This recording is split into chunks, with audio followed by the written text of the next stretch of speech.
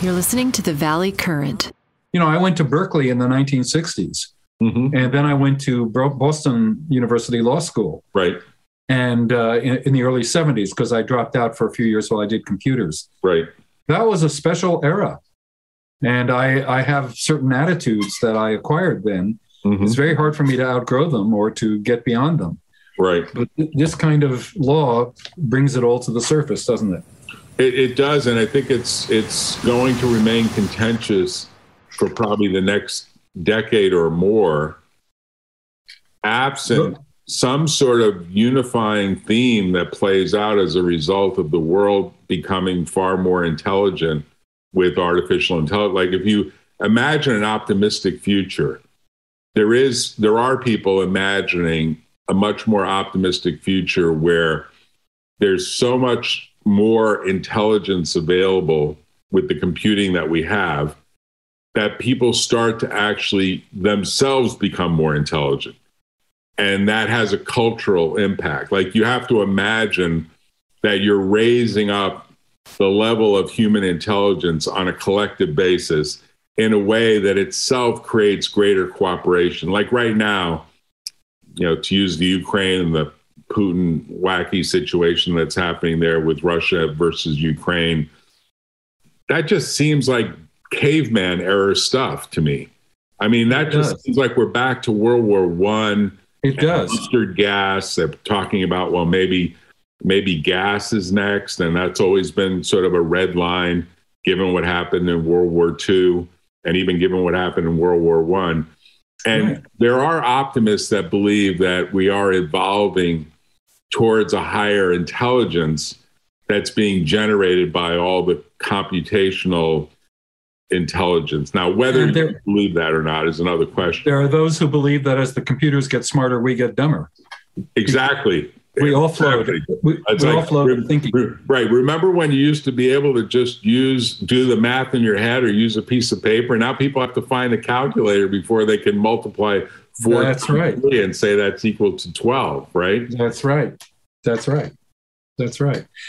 it's the other thing that I noticed about this law. I mean, if you read the law in detail, which is not that easy because it's 20 pages long, right? It's got a lot of little mistakes in it. For example, if the penalties, which include injunction, will make it difficult, burden the woman in her effort to get an abortion, then the doctor can go ahead with it. What the hell is that? Opposite to the whole intention. Right. Well, they're trying to put in some safety valve. Correct. To assure some degree of constitutionality. That's sort of a passing way to say, well, we're trying to get this to be considered constitutional, right? That's really what's going on. That's it. And no definition of medical emergency, which in Planned Parenthood versus Casey is discussed because there was a Philadelphia statute there. And they talked about what is a medical emergency. It's very, very, the whole law of abortion it's more than law. It's different from law. And whatever the Supreme Court says about it's not our job to get involved in the morals, it's not true. The Supreme Court is a moral agency, and that is a virtue of American society and a problem. You know, were you shocked to read about Justice Thomas's wife? And that surprised me. That really did surprise me, and it made me wonder, did that cause him to go into the hospital? Like recently in the hospital? It almost caused me to go in. I said to myself, he must be just so mortified that any of this stuff has come out. Now, maybe he's appalled that it ever happened too, but he's got to be pretty appalled that it's come out. And he must be feeling like, this feels, what did he say in that previous hearing? This is like an electronic lynching. Do you remember when he was first being challenged? He said what's going on right now should never occur. I'm getting an electronic lynching. Yes. And it made me think, he must be feeling a little bit like that at this point. He should have recused himself from the Trump suit to keep the documents secret. But he ruled in favor of Trump. The rest of the court ruled against Trump. That was earlier this year. Okay. And he didn't recuse himself. To me, that's unforgivable. Okay. But she's apparently quite a firebrand, isn't she? I realize that. I would use a different term. What would you say? What term? I don't want to offend your listeners, but okay. What would you use? I'm curious. Asshole. Yeah, I mean, she's. I mean, she's white, he's black, so it's not as though they're not. You can't. It's hard to categorize them in many ways, right? Don't need to categorize. I just think he should have recused himself, and I hope pressure gets put on him. It would be nice to see the Supreme Court change its 6-3 count, if possible. Well, it looks like it's going to go once Jackson is on. It looks like it'll go towards. You think it'll still be 6-3 because he's replacing Breyer. That's right. So one more has to go. Yeah, you have to wonder who's next. Some people say Roberts is not in the best of health. The Chief Justice. Oh, I didn't know that. I think well of him. I like his opinions. I didn't like him when he was appointed, but the more I read his opinions, the more I like him. Right. So when you think about the time frame for getting some clarity on the abortion issue generally, impossible, never will happen. Well, versus this legislation, just give me your sense of where you think it goes, because in many ways, like you've studied the law of fiduciary duty in a lot of detail. It seems to me that law is pretty settled from general principle point of view. At the level of detail, there's nuance, but general principle, I think most lawyers would agree that, the law has a number of general principles that are very well settled and really can't be challenged. And I thought so until I reread Roe v. Wade and now read Planned Parenthood versus Casey. And I see that Roe v. Wade did not settle anything, really. It did articulate something, but it didn't. It talked about penumbral freedoms and personal rights and so on, but it didn't really articulate rules of law. And Planned Parenthood versus Casey went back and said we could change this, new science, but the basic principle remains. But I have no confidence that it will remain in the Mississippi case, although the brief in Mississippi was really stupid and not convincing. But I think Roe v. Wade includes a 5-page history of abortion law, starting with ancient times. Okay. And convinced me that this is a dispute which existed in the Western world from the beginning. Junko tells me it's not in Japan. Japan has no problem with abortion. Okay. Western Christian countries do from Christian times, and maybe even earlier. I'm trying to do research where Jewish law comes down on this and standing, and I'm having trouble finding the sources, so I'm going to have to do some more study. But I don't think it's going to be resolved so quickly. Well, let me throw one thing in before we pass to sort of a second topic here, which is how litigation lenders might get into this game, just to spend a few minutes on that. But before we do, the demographics, particularly in Japan, are headed to sort of a negative population growth. Correct. Demographics in China are headed to a negative population growth. Correct. The demographics in the United States are slightly better, but not that much better. In other words, they're not negative, but they're curtailing. And if you talk, I mean, look, my daughters both have kids. They wanted to be moms. There was no question. They wanted to have kids. They wanted to raise kids. But if you go and talk to a lot of college graduates, they're like, my career comes first. I really don't want to be saddled with children. They're doing stuff like freezing embryos and freezing eggs and doing, stuff that is shocking. But they're spending money to maintain freedom. And a lot of them are like, I wouldn't have enough patience for kids and a job right now, and I don't want to manage that. So if you look at the abortion issue in that context, the state clearly has an interest in making sure that the population doesn't go to zero, right? If you look at the really super big picture. Now, obviously, the planet's got more than enough people, and there's certainly lots of countries that have increases in population, India, for example, being one of them.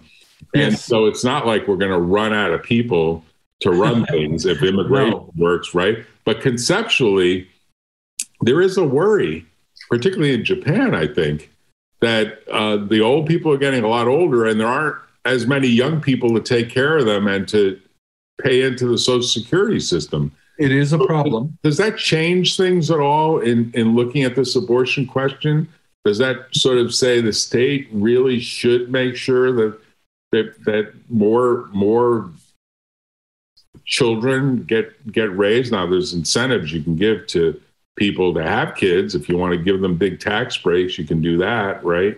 I think Roe v. Wade covered this point when they say if a woman doesn't want a child, it's abusive to have a child. Right. Ruins her life and the child's life. Right. There's also the whole issue of contraception, which I believe has gotten better since 1973. Right. I believe more reliable. Yes. Is it Minnesota now that just passed a rule making it difficult to get contraceptive pills? Oh, is that right? Morning after. They just passed a law last week. Wow. Making contraceptive pills, or what? It's not contraceptive. The day after pills. The French pill. I think it started in France. That pill started in France. Like the French were ahead of us on that. They were were behind us. Yeah. Behind us morally. Yes. Right. No, it's true. Yeah. I don't know. I think that the Planned Parenthood versus Casey is very sensitive to the concept of eugenics not playing any role in this decision. Shouldn't play any role. But we'll see. We really will see the power of the state to pass this kind of law, of a state. As the Supreme Court correctly said, in my opinion, we don't outlaw laws. We deal with cases. Right. And then they refer to Article 3, cases and controversies. Right. So far, this rule, this new Texas law, has not generated a single case that I've read about yet. Right. What do you think about my tactic of having a friend sue my wife for abortion, have her pay the friend pays her back, and then it's a defense against everybody else? Your wife? Your wife's going to... my girlfriend. Oh, my girlfriend wants an abortion, so I have my friend sue her. Yes. She pays him. He pays the money back. Yeah. And now she's got a defense under the law for everything. Ah, okay. I don't think they thought that through. No, there's a lot of variations that never really get thought through. And obviously, litigation lenders look at opportunities. Yes. And maybe there's not enough money and stuff like this. Obviously, litigation lenders like to invest money, patent cases, big business disputes. And they've actually gone and even created websites where they will accept money from really people that are like betting on horses almost. There's a site called LexShare, I think it is. If you go to lexshare.com, literally it's like selling stakes in cases that, they vet. Think of it as they're vetting a case. So maybe it's Lex something else. I just went to LexShare and it's for sale. So there's some other site. It's for sale. That's in keeping with the spirit of. Yeah, there's a litigation funding site. Let me see if I could find the actual name. Gosh, I thought it was called LexShare. Isn't that weird? That LexShares, plural. There you go. Commercial litigation finance company. So why they're not buying LexShare is beyond me. But I'll put it on the screen. You may not have seen this, but I'm looking at it now. Yeah, these guys literally have decided to crowdfund cases. So there's literally they have cases that they're the bridge. So there's different case sizes, and they give you a little snub like breach of fiduciary duty. You'll get a kick out of this. Professional athlete versus financial advisory firm, right? So they're selling. So if you press learn more, I don't know if there's a screen that stops you, but they literally will give you some data about this is a federal case where there's an investment of $750 going into a commercial litigation boutique firm for what they call a hybrid contingency. They have different classifications. The plaintiff, I see it here. Yeah. Yeah. The plaintiff, a former professional athlete, agreed to become a client under false premises and transfer the management of his assets.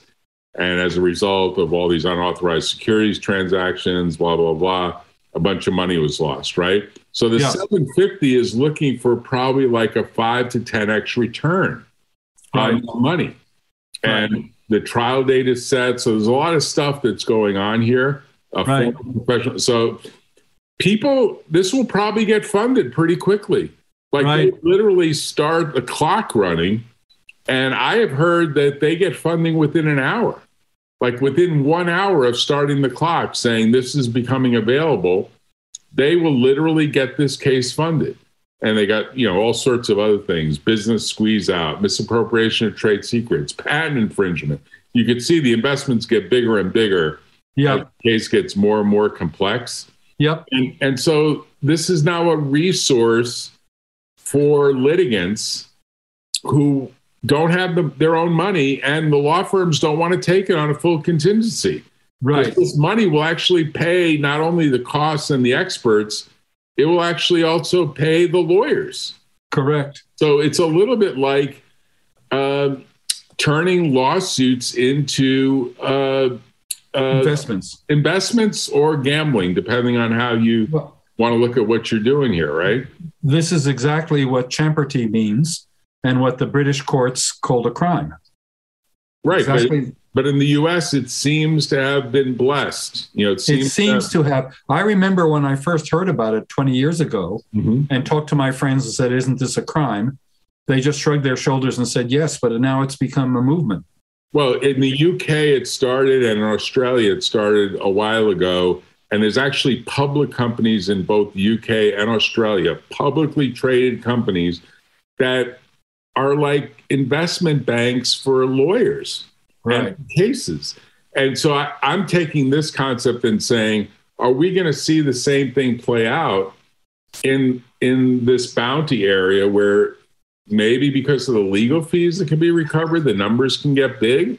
I don't know. I mean, it seems like it seems risky to imagine that a doctor is going to actually have enough money to pay what could be pretty big legal fees, right?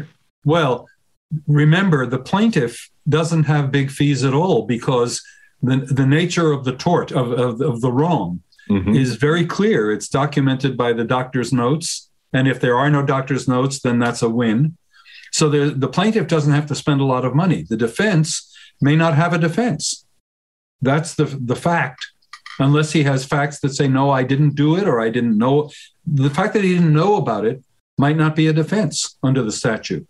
So I don't see a lot of legal fees being involved in these cases. Oh, so you think that fundamentally it's almost like a summary trial? Yeah. It's almost like a very, very fast one day, what do the doctor's notes say? That sort of thing. Correct. Right? Seems to be. Interesting. Because I could see it becoming something that generates a lot more potential depending on how the doctor chooses to defend his or her actions, right? Depending on what approach is used. But maybe you're right. What is the defense? If you read the statute, there is no defense. If he did it, there's no defense. Well, now, there's going to be a constitutional defense that's asserted, right? That's different, but he's not going to have to do it. Somebody is going to do it, but he doesn't have to do it. Okay. But there also could be factual disputes about, did he encourage it? Right. Did he participate in it? Right. I don't know. I don't know how it would work in an abortion clinic if Dr. 1 did it. Is Dr. 2 on the hook as well? Well, you'd have to also imagine that they're going to videotape the patient and set up a really, like, she's in a lot of pain. Something's it's going to be almost like a script. You have to do this. You have to do that. You have to do the other thing. You have to scream. We have to, bloody up some of your clothing. Like, there's going to be some props, it seems to me, and a lot of videotape and a lot of like, okay, we're going to show the jury this, or we're going to show the judge that. Yeah. And, there's going to be enough witnesses and video and audio and everything else to make it, sort of we know how to get around this stuff from a practical point of view. Maybe we'll see that. So maybe you're right. Maybe litigation lenders have too many other fish that they can go after, and this is an area that they won't go in. But I have to tell you, I think that litigation has become almost sport to some degree in the way people look at, well, can I invest in this? Can I invest in that? It's almost like people want to root on certain causes too, right? Yes. So in environmental cases, there are investments that are really more about the politics of it than about the returns. Did really you see of supporting this because of its supports, Yes. climate change or that sort of thing? Did you see the article I sent you earlier today? Yeah, from the Daily yeah. Journal? Mhm. Isn't that something? Right. Yeah, that there are a lot of those kinds of cases. I don't know. It's hard to see where it'll go, but for me, thinking about what the function of a court should be, standing, some interest, resolving disputes where both parties have some emotional investment in the dispute seems essential. And if we get to a place where that isn't happening, I think we ought to look carefully and do something about it. Well, that's ultimately the question of what do the federal courts end up doing? And I want to drop a footnote here.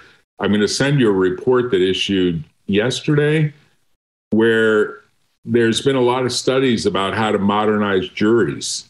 Yes. And the view that juries waste a lot of time, courts waste a lot of time, lawyers waste a lot of time, wasting juries' time on so many trivial things.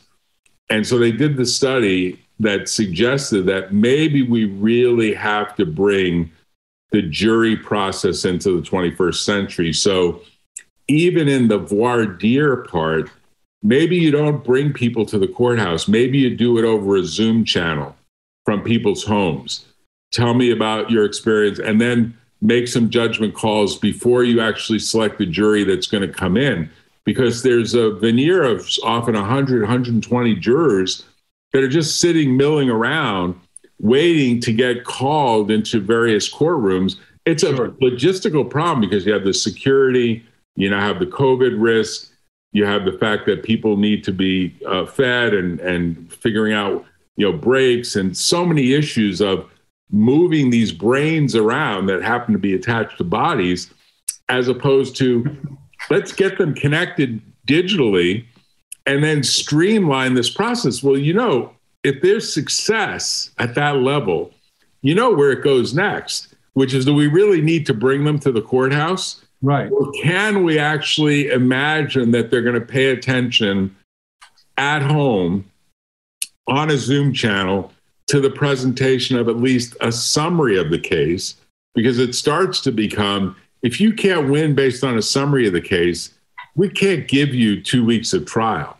And that might be the ultimate screening mechanism that we see, which is, and this is to answer a question you raised a while ago, part of what the Foundation for Creativity and Dispute Resolution is playing with and funding law schools and to some degree business schools to test is, what if you change some of the ways in which you get the due process to translate? Like right now, we're stuck in what might be called 19th century approaches. We're really stuck. I mean, we really are. You got to have a person, they got to be in a jury box. They've got to be able to sit down. They've got to be able to follow instructions, blah, blah, blah, blah, blah. It's not the way business operates in the 21st century. Yeah. And it's not the way a lot of decisions are made at the highest level in government or business or anywhere else. Right. So part of what the foundation is trying to do is imagine, what will it look like to give people information to make a judgment call about the value of a case or the value of a settlement range?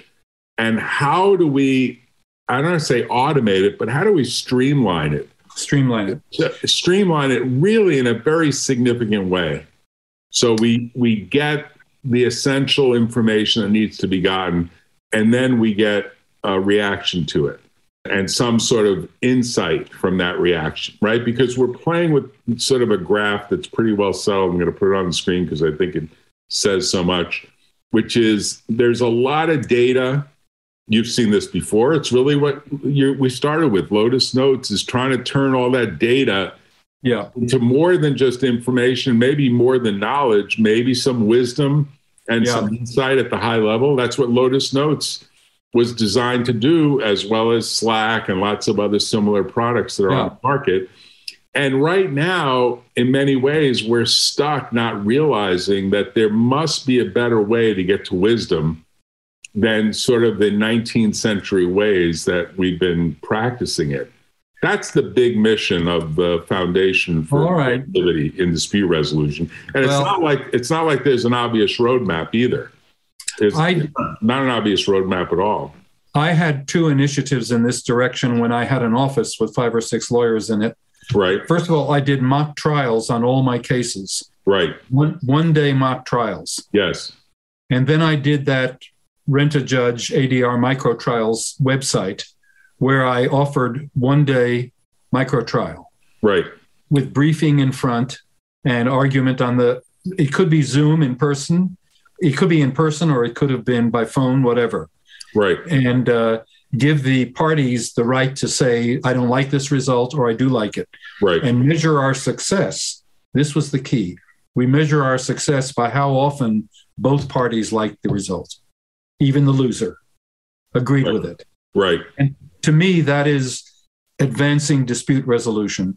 But it's very hard these days. I must say the courthouse has become a little irritating to me the more I go there these days. Well, I think the courthouse is like from the age of Dickens. I did a podcast with a guy who sat through, a good friend of mine, who sat through a 3-week criminal trial. And he said it was amazing. I can't believe our tax dollars can't afford clean chairs for jurors to sit on. rips in the upholstery, tape on. He said it felt like, is this Silicon Valley? Like these unbelievable mega billionaires that live here, and that are running these mega trillion-dollar companies, Apple, Google, Facebook, go down the list. And we have a courthouse that really is keeping the rule of law in place, but it's a shambles. And he said, we sat there for 3 weeks. We kind of observed everything that was wrong with the upholstery. Of course, we have to pay attention to the criminal case, which we do. Yes. A lot of distractions, though. Like, can't believe there's still all that same dirt, the same cigarette butt, whatever is still there, right? From whoever was improperly smoking, probably the night crew. And he said, the case could have been decided in 3 hours. He said it lasted 3 weeks, but the basic story was like, it was a rape case between 2 18-year-olds. Literally, an 18-year-old kid got together with an 18-year-old girl. She said no. He thought it was yes, I guess. And it was, these are cases that, of course, years ago probably would never even have been prosecuted, but it was being prosecuted, and they had 12 jurors and 3 weeks of trial with experts and DNA evidence. I mean, there was no question that they had sex. There was penetration. There was no question about any of that. The question was it consensual or not? Right. That was the question. He said, it's like all these witnesses hover around a million different things than the ultimate question, right? And of course, the ultimate question is unknowable. You're not there with those two people. And they may not know themselves. They may not even know themselves, right? Like Kavanaugh, right? Yeah, I mean, it's like there's some line, and usually the male gets it wrong, but I think equally these days with aggressive females or females that are just normal females. But people are saying at some level that humans, when you get to that sort of reptilian brain that operates the reproductive incentives that we've had, particularly at 18. I mean, can you imagine? Probably the only time it's more racy is 17, right? Right. And that would be statutory rape, right? That would have been statutory rape. But they're until they change the statute. Yeah, they're both adults, and this kid is convicted. 18-year-old kid was convicted. He said that there were 2 of the, he was in the majority with 10 of the 12. There were 2 that were like questioning, well, he's only 18 and maybe it was confusing. And ultimately, they had to persuade these two to come over, and they convicted this 18-year-old of both counts. I think the sentencing is going to be about 10 years. For 10 minutes, he's going to be incarcerated for 10 years. Now, probably a mistake of a lifetime there by him. But he said the evidence was pretty clear and pretty damning, even beyond a reasonable doubt. But he was amazed that it took 3 weeks of his time. And this is a busy executive. And he said, I was surprised they called me. I told them I have 2 daughters. They're both, in their teens. Do you really am I the right juror for this case? And they were like, yeah, we want you. Both sides wanted him as a juror. So he told the story. But the interesting part of it was when you think about it, that case probably could have and should have been streamlined in a way that probably would have ended up in some plea bargain, which probably would have been far better for that particular defendant. Right. Because usually there's a lot more leniency. Once a case goes to trial, they usually just throw the book at you because they're like, the system will break down if every defendant really wanted a trial. Right. The plea bargaining system is a key part of keeping the system operating. Right. But, he was amazed. He said, had there been no innovations at all? Like, he was like, this whole thing should have been like the facts are, all the background facts are stipulated to. Now we get to the juicy part. Let's hear what the victim has to say. Let's hear the defendant actually testified and apparently was not that credible. And the cross-examination of that defendant was pretty well done, apparently. So still, as you say, it's unknowable. And I think, there are a lot of things that are prosecuted to which there are no witnesses possible, and they shouldn't be prosecuted, in my opinion. But we're not there yet. No, I think if anything, the goalposts have completely changed. If you are in a relationship, boyfriend, girlfriend, whatever it is, and there's not an enthusiastic yes, you have to treat it as a no. I mean, literally, it really, the goalposts have really moved in a direction that probably have pretty much surprised both that defendant and, of course, his parents were there and they were crying. And, of course, they spent a bunch of money on a private attorney to defend them. Sure. And, shattered that entire family. Of course, he should have recorded it, whatever it was. Yeah, I mean, these days that's easier. I mean, I don't know. People used to laugh about some of the Silicon Valley single billionaire guys that would have what are called a date agreement with whoever they were dating. That you have to sign off on this. That you're never going to sue me, and we have a consensual relationship. They're worried about being set up. Right. They're worried about being set up. And you could say in a litigious society, that's certainly something you have to worry about. That Trump had several such agreements, and they haven't been upheld. Right. I mean, to some degree, you'd say, can you contract your way out of something that is sort of a right to bodily integrity, right? Correct. I mean, in a way, maybe this is the final sort of question or final remark, is the fact that we're moving so much of what typically has been privately handled into the public courts itself a statement that we're not evolving in the right direction. The fact that we can't get to some closure maybe that could have happened between that particular victim and that particular defendant. I don't know what would have done it, what would have resolved it, but she obviously decided to charge. That was her choice to make. I'm sure there are a lot of women that often decide against charging, even though they have grounds to do it. Probably 80-90% of the time, they just say it's too embarrassing. Correct. Too intense, too public. Right. But conceptually, when you look at the big picture, is it like what you were saying, which is we've had this problem since 6th century BC, and we're going to have it to the 26th century AD. It's going to continue. It's just the way human evolution has not progressed. And that's an interesting way of looking at human evolution and the role of the court in our society. Right. That's what we need to think through carefully. Well, you and I, particularly, since we're lawyers. I mean, clearly, I think the Greeks of the 6th century BC would be shocked at how many judges, how many courthouses, how many different levels. Like, they'd be like, what? Well, they didn't have that. How much of your GDP are you spending on the justice system? Right. What does that look like? Do we know? It's a big number, because you hear law firms that are now getting, I mean, it's unheard of. The big law firms are getting to over $1 billion of revenue.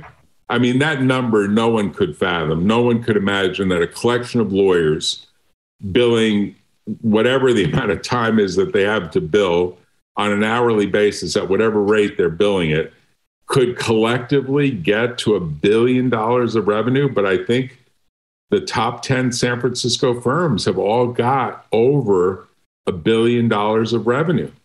I mean, that's just an amazing statement when you think about it. Yes, it is. These are private organizations, typically with maybe 50 to 100 partners sharing most of the equity. At that level, it's a pretty big number to share. Yes. If you're thinking about those numbers. And I never thought that we would see law become the degree of business that we've seen law become. Like, literally, it's at a level where it really is at the highest level of big law. Big law firms typically now over 1,000 lawyers per firm, headed to maybe 10,000 lawyers per firm is where people are saying. I mean, you and I are from firms where, 5 to 10 lawyers was almost viewed as getting too big, right? Correct. Like a big firm used to be 50 lawyers. Correct. Like, wow, and now 50 lawyers? That's small now, right? And the medical profession is following a similar track with insurance companies and, medical profession, business development in the medical profession setting. It's getting the professions. When did the professions start? I think it was in the Renaissance. Yeah, even earlier. You should look at even earlier. I think it's earlier than the Renaissance, but it was vocation, the concept of vocation. I think it was maybe earlier than the Renaissance, but not much earlier. But the concept of vocation has turned into opportunity seeking, business development. And now we're seeing law firms, particularly big law firms, marry, really by acquisition, high-tech AI software firms and create, hey, we're domain experts, but you're software experts, and we will gel this together to create the next level of, and then fill in the blank, the automated IPO, the automated patent application, the automated litigation strategy. Like, the theory is that, well, we don't want to have lots of associates anymore. We want to have a lot of robots. Right. And then we want those robots to be like little oil pumps that are spewing out information. And I think that's the big business model that's about to explode with these big firms being so profitable. They're pumping those dollars into automation tools. They're not pumping the dollars into a training program at all for young associates. I mean, they're not doing that. It's not the guild system. It's not the system that Lincoln grew up on, where he learned from other lawyers. That's not what we're seeing. No. So I think we're seeing a transition, and I don't know if it's going to be good. I don't think it's going to be great for most lawyers. I mean, maybe it's going to be great for lawyers that make their way into big firms and get up the progress at some level. I mean, it'd be interesting to see where that lands. Thank you for your time. It's been a wonderful chat. It's been a pleasure. For a number of good topics. And we should keep the discussion going, because I do think there's another angle to look at this doctor-patient fiduciary relationship itself being challenged in a way that you could say, maybe there's something there in fiduciary duty law that needs to be protected. There's almost an entity of doctor and patient that itself is being shattered by civil litigation risk, right? Well, yes, and insurance. The insurance industry is a big problem.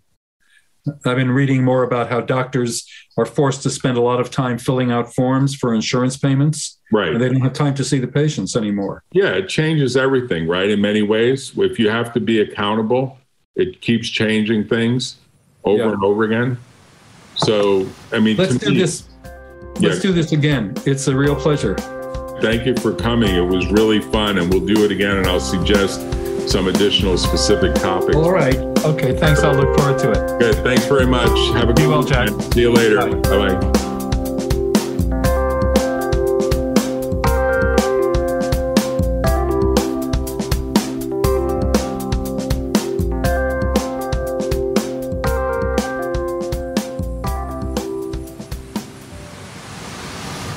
Tune in next time on The Valley Current.